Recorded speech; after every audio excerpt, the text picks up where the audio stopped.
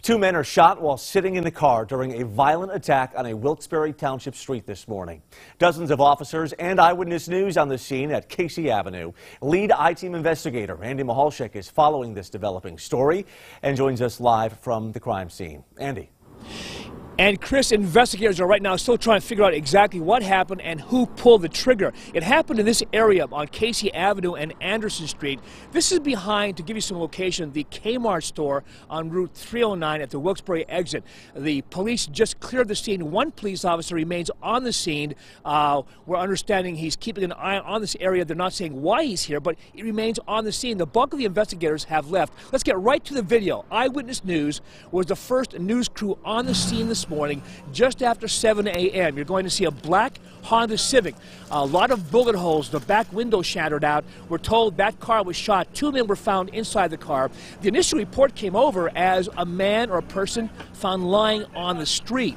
First responders arrived, police responded. We saw two men being taken, put into an ambulance. They're at a local hospital. We are told they will survive their injuries. The big question now is, what happened here? Why were these men shot? Who else was involved? We spoke to the lead investigator handling this case. We have reason to believe that it is a directed act of violence.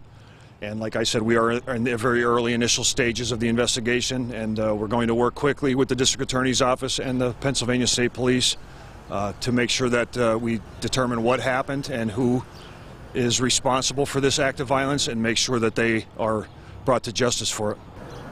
Now, a few moments ago, Chris, I spoke to Luzerne County District Attorney Stephanie Salavanta. She said she can't make any comment on the investigation per se, but she did want to assure people who live in this part of Wilkes-Barre Township that she believes there's no danger to them at all. But again, this police officer remains on the scene. We're not sure exactly why. Police are not commenting, but they are saying it's an ongoing and very intensive investigation.